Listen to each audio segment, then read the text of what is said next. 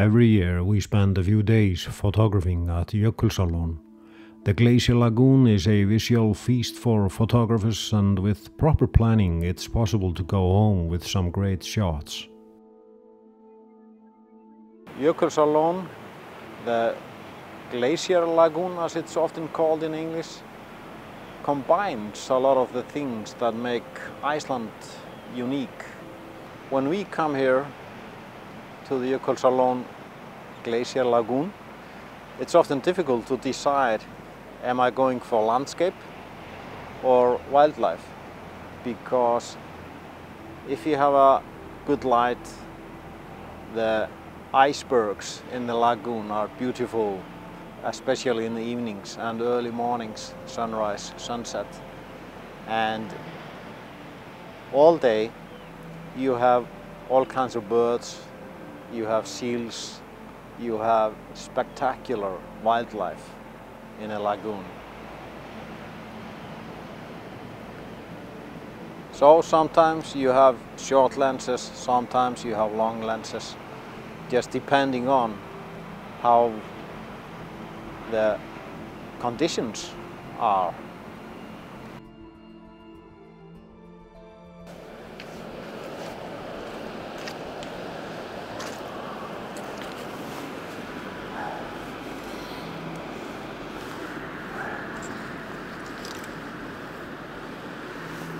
One of the amazing things about the Jökulsárlón Glacier Lagoon is the wildlife. You really don't know what to expect. Sometimes you have Arctic terns feeding the chicks here with sand eel, or sometimes you have seals like the harbor seals we have been seeing here feeding on Arctic char or herring, or you never know. And just being here is amazing. One of the reasons Jökulsárlón is one of the most popular destinations for those visiting Iceland is the uniqueness of the landscape. You can see the glacier, you can see the ice flows, you can see wildlife, and there is somehow the atmosphere is that so much is happening. And on the way from the main capital, Reykjavik, to Jökulsárlón, we call it the South Coast. There's so much to see, so much to do. And you can visit Fjalsalón just a few kilometers from here, also a lagoon. You can visit Torfajökull, also a nice location to go ice climbing or send the drone there. And Svínafellsjökull, just name it. There are so many locations. These locations, along with Jökulsárlón and the Diamond Beach, are some of the locations we cover in our book, Photographing Iceland, a photo guide to 100 locations. We are very happy with the responses we've had with our ebook version of Photographing Iceland. And if you plan to go to Iceland with photography in mind, consider our ebook version of Photographing Iceland. It might help you a lot with the planning. The river you see over there is actually the shortest river in Iceland. Jökulsárlón Breiðamerkursandur. Try to say that in Icelandic. Jökulsárlón Breiðamerkursandur. It's a short river because it goes from the lagoon and down to the sea. It's just a few hundred meters. The tide is coming in now, so often this means that fish will come in from the sea, and then the wildlife gets very active. Seal coming in.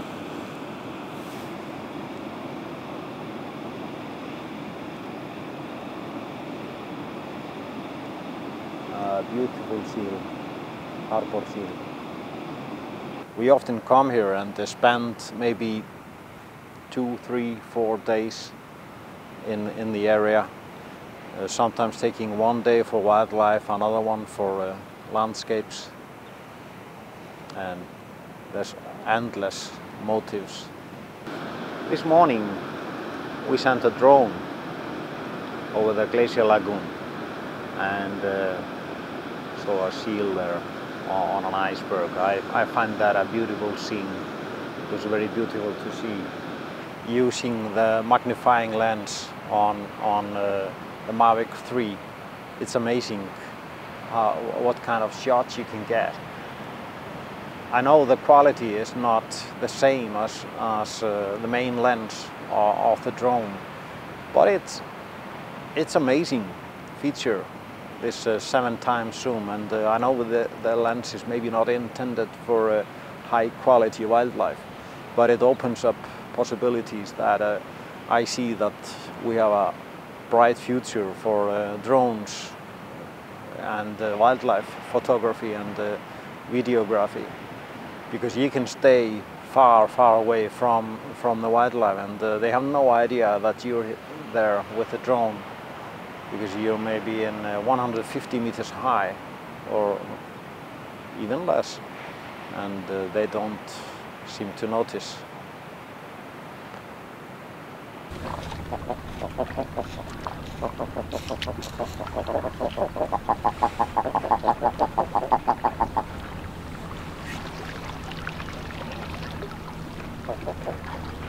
Seals are one of the great motifs you can find in Jökulsárlón.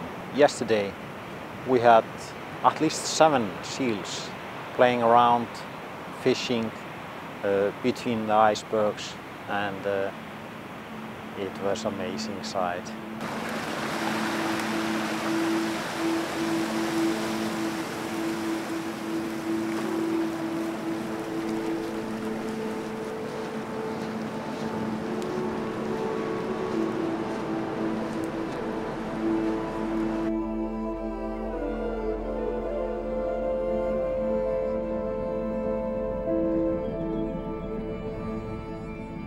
It's also amazing to see the interaction between them.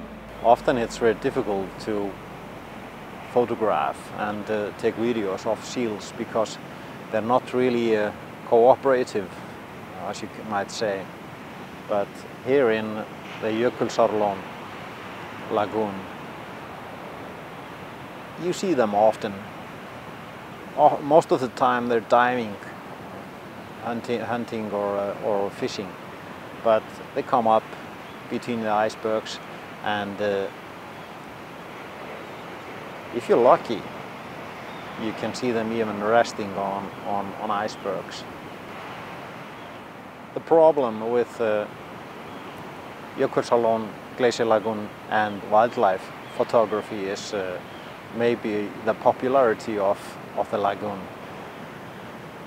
Early in the morning, there's nobody here. So that's when me and Gyda often try to be out and photographing. But in the middle of the day, late in the evenings, you have hundreds of people here. And you have the boats.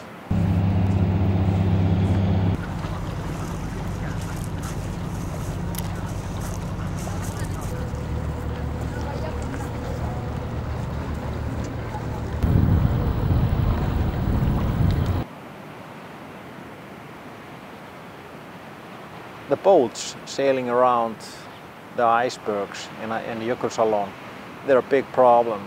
They make noise. They are, in my point of view, pollution in the worst way. It's not possible to take any audio. They're in your frame, more or less, most of the time.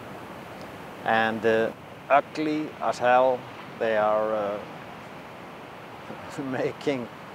making it difficult to get a clean frame. So if it happens that you have a seal resting on icebergs like we had yesterday, there are no limits how close the boats go. They try to show the tourists the seals, understandably maybe, but that's something in my heart that breaks when I see how they behave around these creatures. I know it's inevitable. They have permission to behave like this.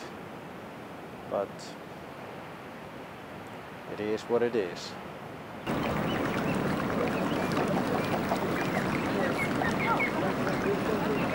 If you have a drone driving from Reykjavik to Jökulsárlón or even further east, there are a lot of opportunities to use the drone for aerial footage and photography, of course. Some of the most photogenic rivers, abstract rivers in Iceland, they are located on the south coast, and we like to see how the conditions are when we go there, because they're always changing. If you visit a river and send the drone over it with 1 or 2 days between them, you will probably not get the same conditions. High tide, low tide, it changes everything in how the bottom of the river is appearing and creating different abstract formations.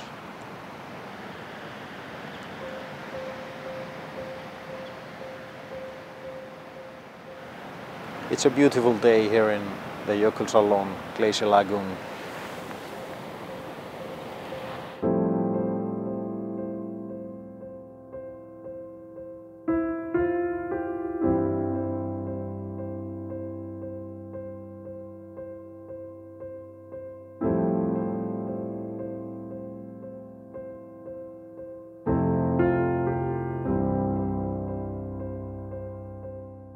Thank you for watching.